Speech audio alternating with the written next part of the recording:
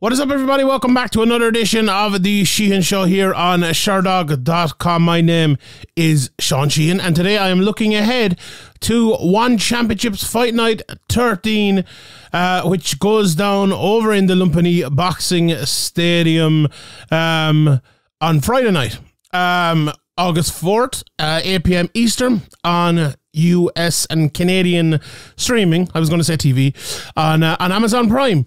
And I'm going to preview the card and look ahead to it, but before I get into that, maybe some news on this sort of card and what we have for One Championship going forward, because there was an announcement this week that One Championship will be holding 4 events in US, on US soil, I suppose, in 2024. Just looking at the article on Sherdog here, and they also said the plans are to have 12 events on Amazon Prime in the US and Canada in 2024. So this is a brilliant big move forward again for One Championship. Not, you know, sometimes it's easy to get those deals with places like Amazon, and it's absolutely not easy, but you get what I mean. But what I mean is it's harder to keep them.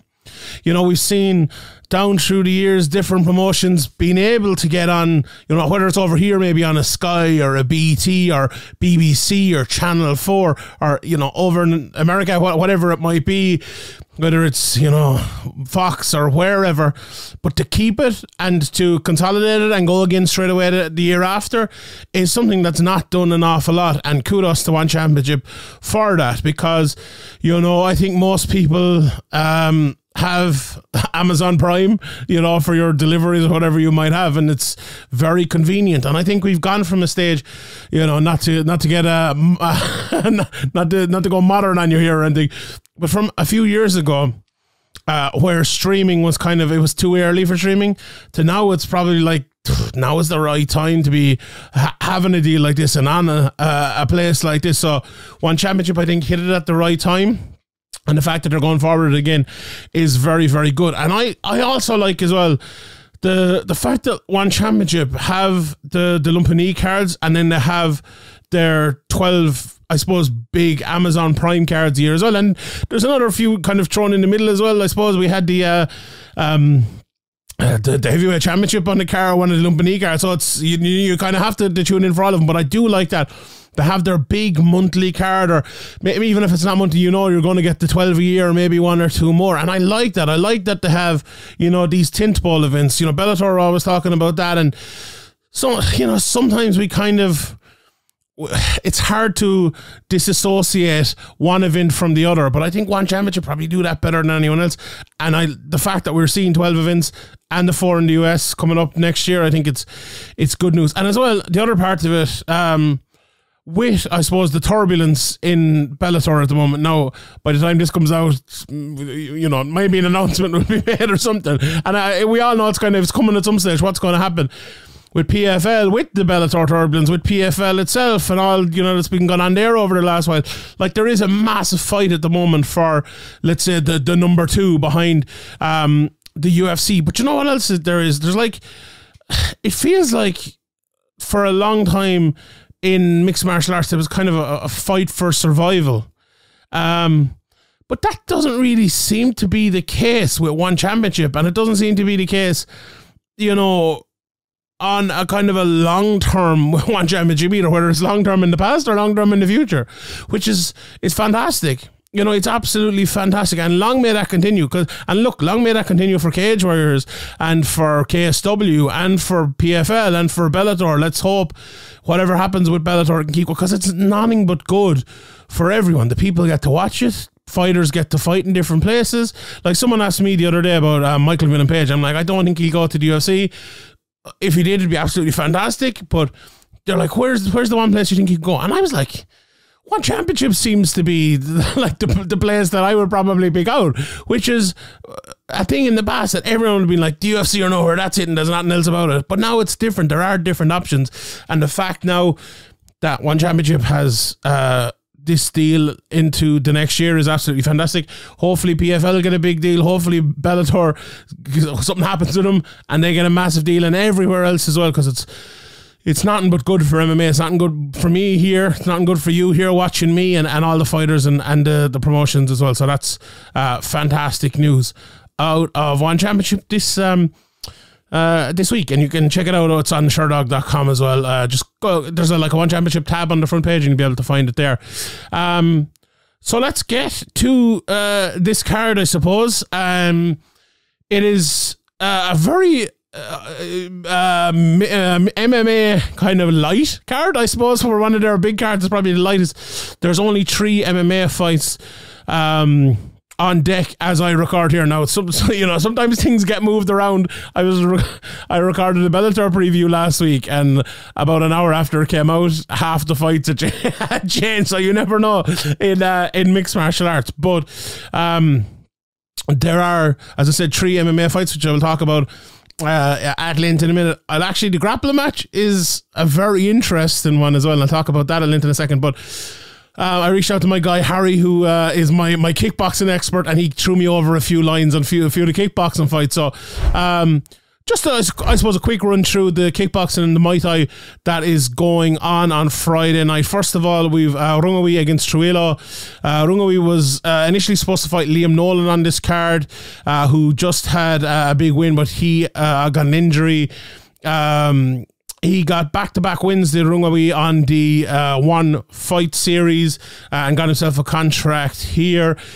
Trujillo is filling in on short notice as well. He's a 33-year-old Spanish lightweight. I suppose a relative unknown, and maybe Rungrawee would be the favourite coming into this one. But, with relative unknowns, there's a good way of getting known, yeah. The next one in flyweight Muay Thai fight, Elias Mahmoudi against Edgar Tabares, who I know people will have seen and heard of, who is a bit of a wild card, I suppose, the first Mexican WC Muay Thai champion, and he fought Rodtang. Rodtang came out after that, and I think you said he took it on 2 days notice, or no, trained for 2 days after that, but still to get in there with Rodtang, I'm sure he'll want to get in there with him again, and it shows the quality to be able to be even matchmade against someone like that. Elias then, he's 2-2 in his 4 One Championship fights. Last fought against Munkat Pet to a majority decision loss. He's a very high level fighter, so to get there, to that close to him is good, and to get a win here, I would put him back in the mixed. Then we have Tawnchai, a guy who, and my pronunciations, I would like to apologise for him right in here. He's fighting Davit, Kria. Tawnchai, he's just so powerful, and I've watched a few of his matches in One Championship. I've been slowly getting into the kickboxing and the Muay Thai, reluctantly, I suppose, getting in there over the last while. But it is pretty enjoyable. But he's an amazing striker, calm, very hard to read. He's now, I suppose, the Muay Thai champ, and they want. He wants, I think, to face one of the big boys next time out, whereas Allazov or Grigorian for the kickboxing title. So that'd be absolutely massive. And Davit then he's more of a kickboxer, and this is kickboxing as well.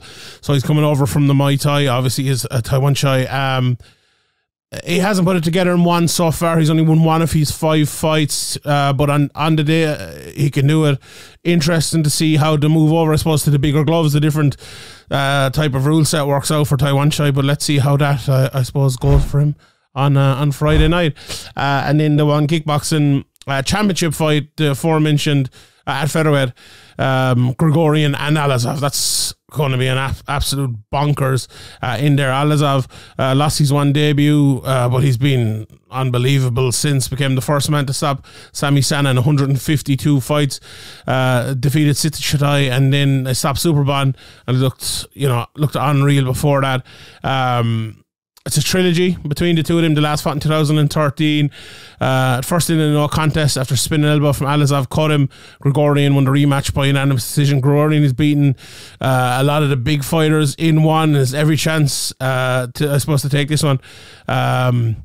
Allazov mixes it up maybe a little bit better, and it's an interesting one. Like, you'd want someone as a more higher level expert than me at kickboxing to tell you who's going to win this one has. But I think that will be I think that will be pretty good. And, you know, I think a lot of, you know, kickboxing fans, Muay Thai fans have been very appreciative of what One have done over the last while. Not, I sound like I'm a One championship promoter here or something in the first 10 minutes of this video, but look, credits where credit's due. But I see a lot of those people, like even my guy Ian O'Neill, who I've had on the show a few times, and other people on Twitter who are big fans of it, are, you know, they're constantly saying about, like, One Championship are kind of putting on these fights that we've always wanted put on in the stand-up rules, and fair play to them for doing that. Like, fair play to them, because we see it in boxing, we see it in MMA all the time. It just doesn't happen as much as we would want it. So congratulations and fair play to One Championship for you know, putting their head above the parapet, I suppose, and doing that. Right, the last contest I want to talk about before we get to the mixed martial arts is a grappling contest, and that is between Jared Brooks and Mikey Musumeci. Obviously, Jared Brooks is 115-pound champion over at One Championship, and Mikey Musumeci is the grappling champion over there, and they're meeting in a grappling match, which I just think is really exciting. Like, I've watched all of Musumeci's last 4 or 5 matches in One Championship, and he's odd and fun and different. And, you know, when I started watching MMA well over a decade ago, I remember, like, I joke now about jiu-jitsu not working in MMA, but I was a big fan of jiu-jitsu, and I was watching a lot of jiu-jitsu, and, you know, even watching MMA fighters in jiu-jitsu matches, like that famous Diego Sanchez jiu-jitsu match, and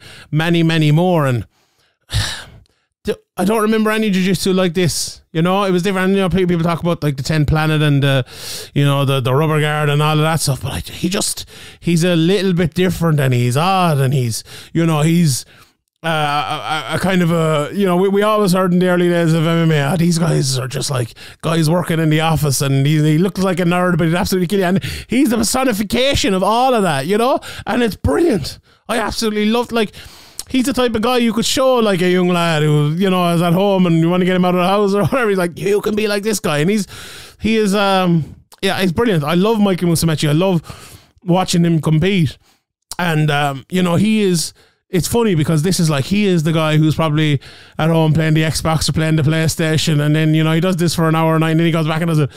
And the opposite end of that is Jared Brooks, who's probably like the massive jock, who's, you know, out doing these sports all the, you know, 24 hours a day, was probably the popular guy in school and the quarterback of the team or whatever it might be, you know. Although maybe he's a bit small for that, being 150 pounds. But you get what I mean, you know, you get what I mean. It just feels like they're those different characters. Now, maybe they aren't. I don't know too much about Jared Brooks apart from his brilliant fighting, but, like, this is, I suppose, the workhorse wrestler against the jiu-jitsu whiz in a jiu-jitsu match. And, like, every one of Musumeci's recent matchups, and a lot actually of the One Championship grappling, has been jiu-jitsu whizzes against either tough wrestlers or sambo artists, whatever it might be. And almost, well, in all of them, the jiu-jitsu expert has dominated. But I wonder, will that be the case here? You know, I've always talked about jiu-jitsu guys coming up against guys who have, like, the strength and conditioning base, just the strength itself base, but the competition base as well that mixed martial artists have.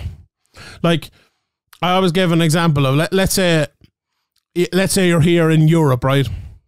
And you're a 145-pound jiu-jitsu artist, and you decide, I'm going to go for the Europeans or whatever, and you're maybe a brown belt or a black belt or whatever, and next you go in, you're good. You know, you're working your 9 to 5 and you're training 4 or 5 times a week, and it's brilliant, and then you meet Mads Burnell in the final.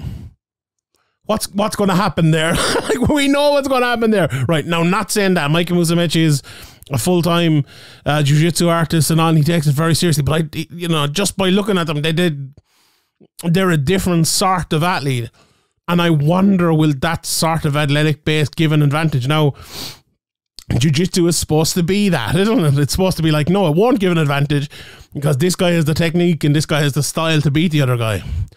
But is that true? And I suppose that's the question. Like, I'm not going to give you any jiu-jitsu technical breakdown here or anything, but I'll leave it at that. Like, the athlete, the guy who's unbelievable at controlling people against the jiu-jitsu is Hukum in it. I'm actually really looking forward to that, to be honest. That might be my most anticipated jiu-jitsu match in years, so I'm looking forward to it. I can't wait to see that. All right, let's talk about the mixed martial arts. And there are 3 mixed martial arts fights in this, and they are damn good. They are very, very, very good. Let's talk about the main event first. And let's in mixed martial arts anyway, John Lineker against Jae-Woong Kim. And look, it's been an interesting time, I suppose, for both of them.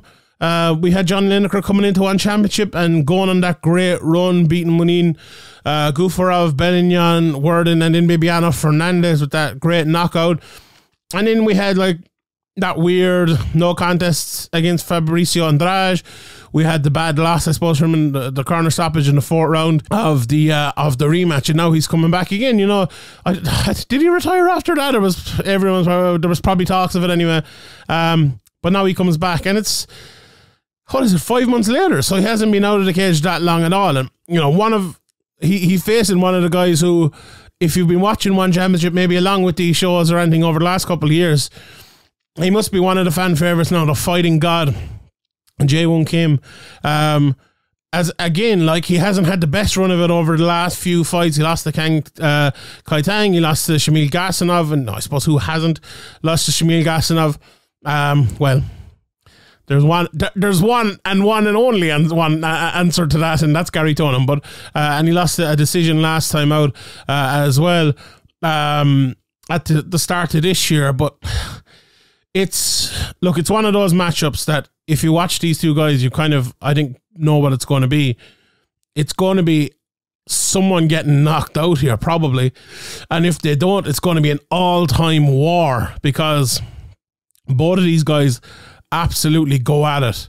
You know, John Lineker, we've seen him down through the years just take lads apart with his pressure and with his massive shots and with his just pig-headed aggression, which I absolutely love. Like, the Cisco Rivera fight is one of my favorite fights of all time. Just absolute dogs of war, the two of them going in there. And you know, he's, for a smaller guy, he's knocked so many people out. Like 17 knockouts in 35 fights is massive for you know, a guy who's probably a 125er fighting down at a lower weight, and now it's kind of the, you know, the 135 one championship weight, which is kind of 145. So it's even, you know, even more insane that he's still in that, I suppose, that conversation right now.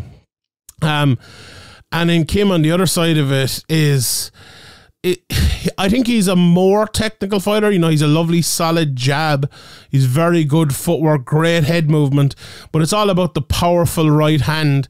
He slept Martin Wynn with it. It can be taken down, good takedown defense at times, but I don't think John Lineker will be bothering him with our takedowns inside here. But what I really like about Kim, and you know, he's one of these guys, and it's a developing style, I think. And there's lots of lads who fight like this in one championship and around the world in mixed martial arts, but he is that kind of draw you out and counter you type of fighter, but in a very, very brave sort of way. And this is kind of, I suppose, the crux of this fight, because he draws you out, I suppose, a step inside where most people try to draw most people out. So if you're, you know, Conor McGregor is a good example of a counter fighter, right? He has that big, long jab in front of him, waiting for someone to make a mistake, and then he, you know, we all remember the Chad Mendes big, long, straight left, or the big left hook, you know, a draw, Aldo in, step back, land the counter, right? It's a kind of it's a step outside. It's waiting for either you to step in, him to stun you, and then him to step in. Whereas with Kim, he's kind of doesn't need to take that step in. He's fighting inside there. And he's so brave, and like that, I mentioned earlier, his great head movement. You have to have great head movement, or your head get taken off inside there, you know. So That's the type of fighter he is. He's going to stand in the pocket, wait for you to throw, dodge him, and then try to land himself. And like, I've never seen a fighter stand in front of John Lineker and John Lineker not throw at him.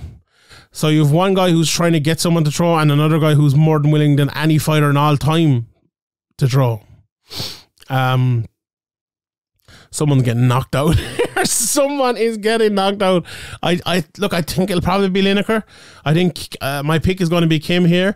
It'll be interesting when the betting odds on the betting show this week. I will go through the betting odds on this as well. Be very interesting to see when they come out what the actual price of this is. But I like Kim in this fight, and I do think he will get the win there. The other fight, one of the other two fights going down here, is actually a very interesting fight at 145 as well, between Sangiao and Enkh-Orgil Baatarkhuu, whose name I can pronounce. Orgil, anyway. Orgil, they were calling him on the fight. But I'm a big fan of Mark. I'm a big fan of Mark. You know, the one thing I wrote down in my notes when I watched him, and if this is the third or fourth fight I obviously talked about with him, and it's the Team Lakai, the red shorts. He's only 21 years of age, you know, and he is the next guy coming through. You know, he made his one championship debut in 2021, and he's fourth fight, and has got stoppages in all of the ones since, and looked really, really good in all of those fights. He's fast, he's confident, he throws, you know, when you wear those red shorts, what do? You throw those turning kicks, big leg kicks, head kicks, body kicks, all of that, but he can wrestle as well, and he's absolutely relentless ground and pound. So this guy can fight all around. Orgil then on the other side, watching a bit of him, he's a talented guy. I'll be honest. I love the way he throws his shots. You know, he's fighting out of Mongolia, and you know, he is there. I think they were calling him the Mongolian warrior, and like, he fights like a Mongolian warrior. You know, he just bomb, and then he'll try to take you down, like literally try to pick you up and take you down. He's unbelievable. Like, he throws like a guy who has unbelievable power. I don't know if he has the biggest power in the world, but he almost bypasses that by throwing so much at you. The ground and pound again is absolutely vicious, and you know, he is he's a funny record. I tell you, in some places it's different, other places different. I think he's around 11 or 12 fights, but he's won. He lost 2 of his first 3, I think, and he's won something like 7, 8 in a row. He's fought on the road to one championship. He's fought in the one fight nights, and all of that. So I'm very interested to see him. And I watched his last one championship fight is over on YouTube, or maybe it's the second last one. And his ability, I think, to kind of dip under his own shots when he's drawing lads in and get a big takedown is massive for him. And it's probably the way to victory here, because Mark is a very, very good fighter and a very good wrestler on his own. I would struggle to see him getting drawn into the type of boxing match that Orgil will want him to be drawn into, or that he draws other lads into. I think Sangiao will kind of use his footwork and step to each side and land the shots he needs to land to get away from him. So I like my pick is Mark in this one to win the fight, but I think it's a very interesting one. It's like one championship seemed to have a lot of guys who are like 5 to 15 fights into their career who are like really good, like Abdullayev a couple of weeks ago. Just this guy, like one of the best prospects in the world. I think he's brilliant, absolutely brilliant. And we see another couple of very, very good prospects here as well. If you want to talk about prospects, guys, if you want to talk about prospects, how about a couple of heavyweight prospects? By God, we've had heavyweight prospects in this. If people have watched my top 5 fights for the month of August, you'll have already heard me talking a little bit about this, but it is Marcus Almeida Buchecha against Oumar Khan Rungrawee. 5-1 for Rungrawee against 4-0 for Buchecha. 4 finishes for Buchecha. 4 finishes as well for Rungrawee, and this is And this is a fight I've wanted for a long time, to be honest. Like, we've all heard about Buchecha coming through, being this unbelievable jiu-jitsu black belt, and when he comes over to MMA, he's going to destroy everyone. And what has been promised has been delivered. He has destroyed absolutely everyone. It's a very good fit for him, I think. 2-1 championship. They've given him some good guys, and he is absolutely and when I say good guys for a guy who's making his debut, and they've brought him up, and now they're giving him a test. The same for Rungrawee. Like, Rungrawee got a test against Kirill Grishenko 3 fights into his career, 4 fights into his career, and like, he wasn't able to pass it. Then he got another one with Gazayev, who was a European champion, in his next fight, and he was able to pass it, and he looked really good there. So Buchecha, if you don't know, the Brazilian Jiu-Jitsu world champion black belt, absolutely brilliant, massive athlete coming out of Brazil. And Rungrawee is the Senegalese sand wrestling champion, I suppose you would call it, which is like not just wrestling, but it's like, you know, kind of sambo on the sand. Like that. It's half wrestling, half fighting. And my guy Alan Murphy, who was working for, so he debuted in Aries, did Rungrawee back in 2019, and Alan Murphy put up this great video about him, and it went viral, and everyone was talking about Rungrawee, and then he goes in and destroys Sofian Baatarkhuu, who's a good, I suppose, journeyman heavyweight in Europe, and he destroyed him. But like, that's, I suppose, where the legend of Rungrawee built. We love that sort of character and that sort of story in mixed martial arts, and you know, it's not just the character, not just the story. This guy can fight. This guy can wrestle. He's an absolute beast, like beast. But then we saw against Grishenko, I was like, well, is that going to be enough? Like, when you come up against guys who are at that level, but you know, he's been training, I know, out in the Middle East. I know John Mitchell, who's from Ireland here, has been training out there too, and you know, they've been in each other's corners and stuff. And you know, I don't know who the coaches are out there and stuff, but if John Mitchell is with you, you know there's going to be good coaching and things are going to be done right. And he's improved. There's been no doubt about it. His hands have looked good. In his last few fights since, he's been more calm. And like, what I think he needs to do is add a bit of that together. Added a bit of the beast we saw in the first couple of fights with the calm assuredness and the extra technique that we've seen recently. And as he goes forward, that's what we need. But what do we need here against Buchecha? I'm not sure, to be honest. Like, does he try to control him on the feet with that striking? He showed he's been able to do that. How good is Buchecha striking? We've seen bits and pieces of it, but not too much, because he's just been destroying everyone recently. He's good on the ground outside of the submissions even. He's good at getting on top, good at getting that ground and pound. So this is a tough matchup. Like, you would think Rungrawee might want to take him down and dominate him from on top, but if he does that, like, how good are his leg lock defensive maneuvers? How good is his armbar defense? How good is he against a world champion black belt that's sweeping? Like, and how many people can you get the size of Rungrawee or the size of Buchecha that you can train with their qualities, with their abilities to actually prepare for this fight as well? I love this fight. I absolutely and utterly love this fight. This is everything we want. And I'm mad for this fight. I think I might leave it at that, because I don't know who's going to win. I genuinely don't know. I don't know. I have a lawful soft spot for Rungrawee, but I like Buchecha as well. I just hope it doesn't turn into a bit of a kickboxing match. I hope it will be a kickboxing match for a while, I think, but I hope it does hit the ground at least once. If it doesn't get finished, maybe a couple more times throughout the fight as well. But this is absolute brilliance, and I cannot wait for this fight. I'm telling you, it's out of all those fights that are coming up in August, I think this is my most anticipated one, so cannot wait for that. All right, that is it from me, and short and sweet this week, because we've only the 3 MMA fights, but we took you through some of the kickboxing, the Muay Thai, and the news, and the grappling as well. So all is good. Thank you to everybody for watching. I appreciate it. My name is Sheehan for Sherdog.com.